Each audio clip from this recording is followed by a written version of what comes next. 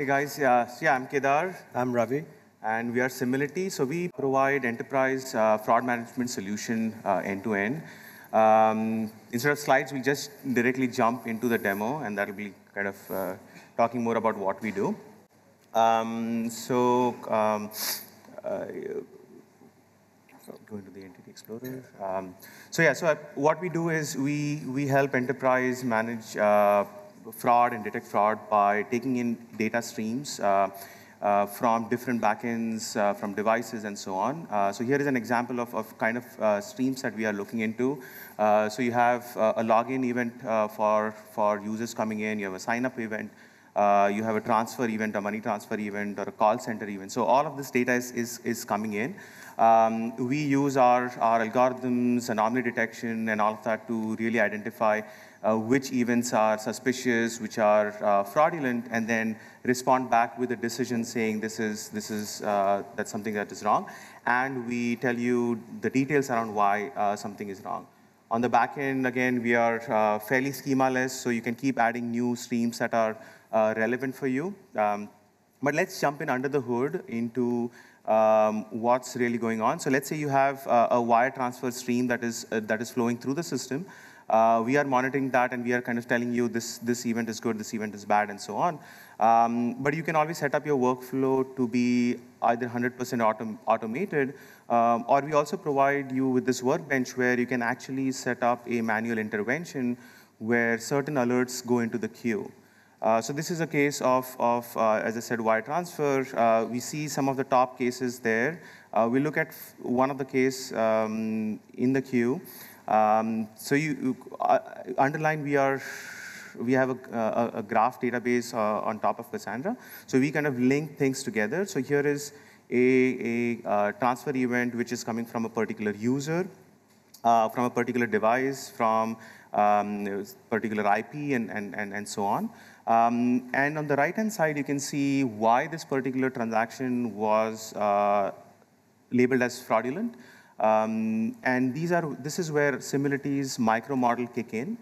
So you can see tons of transactions coming from the same device. So that's a micro model that we analyze devices, we cluster them, we do device fingerprinting, device analytics, and all of that. And we realize that this transaction is coming from a user who is using a device which is associated with tons of other users, and so on. You can expand the cluster and see that, hey, there are a few more devices that are connected, and then you can further expand those devices and see that those devices are actually being used by a few other users. So things like that we can analyze in that network what's wrong. Going into beyond devices, and we go into more of device analytics. So we can do in-session monitoring. So that's another model of ours that got triggered. So you can see what the user has done in this session. The user logged in on the front end, that went through cleanly. Then the user resetted the password, that went through cleanly. Updated the email, added a new beneficiary, did the transfer, and logged out. And all of that in a matter of 18 minutes. That seems suspicious. So we do a lot of algorithms on top of these event streams that are going on.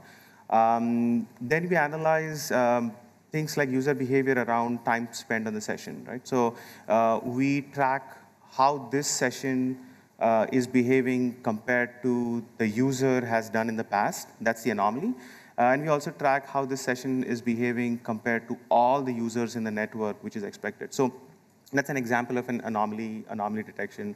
A simple example is time spent on the page, and we have hundreds of these features that run in background to analyze not only the user behavior, but the event stream that is happening in context of a larger data set. Yeah.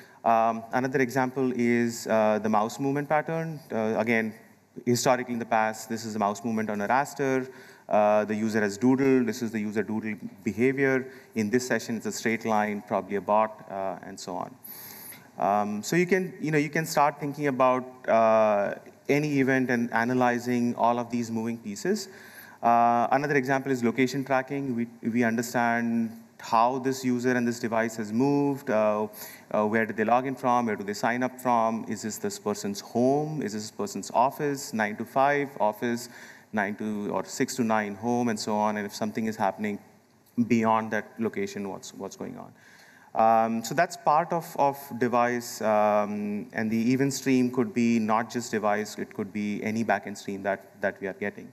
Other example is IP subnet that was bad. The user that came from an IP, that subnet was blacklisted from some other customers of ours. So we do a lot of network-based analysis to see, if something is bad on one network, using that information.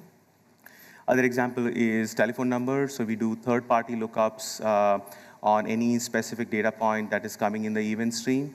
And we understand these key concepts, things like email, telephone number, addresses, and we do a lot of third-party lookups to really understand and triangulate. So this example, the telephone number does not belong to the user email that we got from the third party, and then that doesn't resolve. So those got triggered. On top of that, again, you have this workbench where you can take decisions, you can label things, you can escalate things. So all of that gets fed into the system, and then the models that we are running, ML models, utilize this information to fine-tune respective micro models and so on. Going a little bit under the hood, so all of our data stream or data processing, we call it as the fraud pipeline. So event streams are coming in. We are joining in your backend data streams, the user behavior from the front end, performing bunch of transforms on that data, applying our ML models on top of that, and then coming up with decisions. What's so nice about Simility platform is you get a standard platform on day one, but it's extremely extensible where you can plug in a new transform, you can plug in a new feature, you can add a third-party API and say, hey, in my wire fraud module, run these 4 signals, run these 3 machine learning models, add this new transform which I'm going to create on top of it, and that becomes your model. Again, we give you, as part of the product, a standard module, but over time, based on how your business is working, we fine-tune that pipeline catered for your business. And if tomorrow you want to add a new event stream, which is, let's say your omni-channel and you want to start up a call center and that's a new event stream coming in, that stream kind of merges with the existing data set, and then you can have a new pipeline for call center events as well. So that kind of talks to you about the pipeline and so on, but under the hood, again, we don't have a lot of time to cover the product in detail, but you can see you have custom signals, ability to hook in your own transforms of fraud. We provide you with library of hundreds of transforms from things like velocity, spikes, anomalies, and it could be on any data set, whether it is a amount, transaction time, emails, addresses, and we apply those. But if you want to add your new, this is an example of a repeat ratio where you're looking at typing where someone is typing GGGGG or LLLLL. So you can create your own transforms on the fly, and all of that is kind of nicely, seamlessly integrated within the product itself. Other areas is, again, our core is machine learning models that we apply for specific workflows, but you have the ability to add in, we are backward compatible with people adding in rules. So rules are really useful for someone to have a manual override and say, hey, create this new rule which is tracking certain aspects of your flow, and then again, a very standard drag and drop capability to adding new rules. Because we are graph-based, you can actually express a rule which says flag a user if the device IP that the user is coming from is engaged in 20 other transactions in the past. So you can actually think of a graph-based expression of your rule, which is in database terms, it's a crazy join. So this makes it very easy for you to express really complex rules that are very fraud-centric. So that's kind of in the product in the nutshell. We'll we'll kind of go over the summary. There's lots to cover in the product. We'll be happy to go and talk to you in person in our booth. But I'll summarize what are, the why aspect or what we really solve. So first is we provide really deep fraud intelligence. So what that means is on day one, you get standard modules that are relevant for FinTech, banks, and so on. So new account origination, account takeover, transaction fraud, money transfers, AML, payment, and you name it. So you're set with day one with having the protection on these workflows. Nothing stops you from adding new modules, and we'll help you add new modules in our platform as well, or retuning it and fine-tuning those modules that are really catered for your business. A bank in Latvia is going to be very different from a bank in London and so on. So we work really well in customizing our platform to suit your data flow. We have rich set of libraries, which means we have standard set of features. Take an example of address alone. You can think of hundreds of features just on address, email, and so on. So we give a rich set of libraries that is very fraud focused. And those are leveraged across customers, those are leveraged across verticals. Our core offering in being really solid on ML models, so supervised, unsupervised learning, all of them come out of the box. Time series analysis, event-based analysis, biometric on devices, behavior of users. I'm a person who transfers money first of every month to Singapore for whatever reason. I learned that, and if I don't transfer the money, or if I transfer the money somewhere else, it kind of understands my behavior, which is very catered to very personalized. And feature engineering is provided out of the box, so you don't have to take data out of our system, do analysis, and come back. So feature engineering and pipeline building is part of the product where you can really do it seamlessly. Data streams and data lakes, that's the other aspect, as we mentioned before, is we take in events from any backend, any format. It's schema-less. It could be structured. So standard structured data set is already available. When you say, I want a new account, here is the standard structure.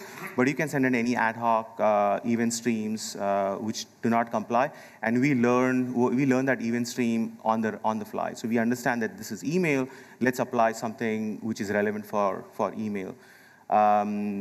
We do streaming and batches, so real-time engine response in matter of milliseconds, 20 milliseconds, 30 milliseconds, you'll get a response. But we also do batches, so end of the day, bulk, that also can go through the system. Synchronous versus asynchronous, both are supported, so you can keep sending synchronous, which is tell me a decision now, or here is the data, part of the data now, part of the data later, and it all gets merged. REST APIs is a standard way of sending data to Simility. But if we work with banks where typically there's an enterprise bus, there is a Kafka queue, or there is an MQ instance, we'll pull data out of that instance, so you don't have to do a lot of massaging, and then we'll make sure we run our models on anomaly on top of that. Lastly, enterprise friendly. So we provide, again, what we showed as part of the workbench is just a small aspect. Happy to go in more detail, but our customers love our workbench. You can do a lot of things that are typically required for an end-to-end fraud management platform. SaaS, we have a SaaS products which are really friendly for many of the fintechs companies. But for bigger banks, we also have our on-prem deployment, and we have virtual private cloud, public cloud, either of those. We are PCI compliant, easy onboarding, Dockerized all of our modules, so it's very easy to go up and running. Lastly, we are single tenant and multi-tenant, so many of our bigger partners really use a multi-tenant environment to work with multiple of their sub-departments or their partners as well. So we support partnerships and white labeling out of the box as well. Integration on our website, you can, on front end, it's like a 2-line JavaScript snippet, and we partner with many tag managers, so it's just click of a button. For Android, iOS, it's an SDK library. On backend, you send any ad hoc event streams, again, REST API, where you identify the message, and the payload could be any JSON, unstructured or structured message. Yeah, this is FinTech fraud in a nutshell, anywhere from ATOs, ACH, bots, email, and so on, and we support all of these modules. So we are on time. Yeah, this is our platform in a nutshell, but open to questions.